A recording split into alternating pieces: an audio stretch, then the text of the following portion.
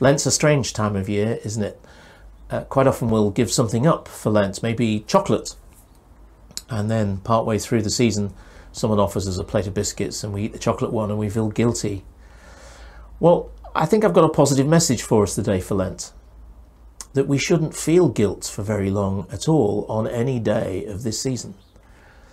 Because Paul reminded of something when he wrote to the Roman church in chapter 8. He said, "There is now no condemnation for those who are in Christ Jesus."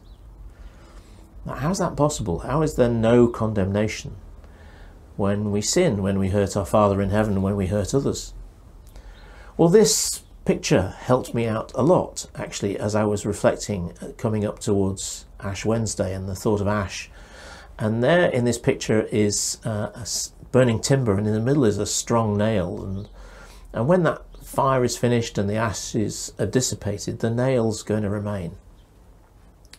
And the nail's important. When we think of Paul also writing to the Colossian church in chapter 2 of that letter, he wrote that Jesus cancelled the record of the charges against us and took it away by nailing it to the cross. Our sin is dealt with and nailed to the cross. And as I looked at this picture, I thought, actually, ashes blow away, only the nails remain.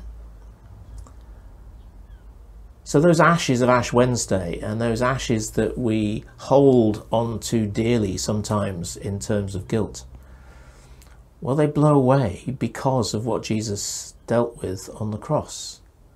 And those nails remain each and every day.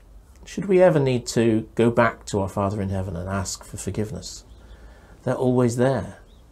And so guilt should only last a short moment, and then we return and we ask for that forgiveness.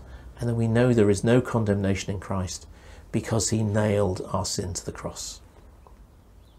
Ashes blow away, only the nails remain.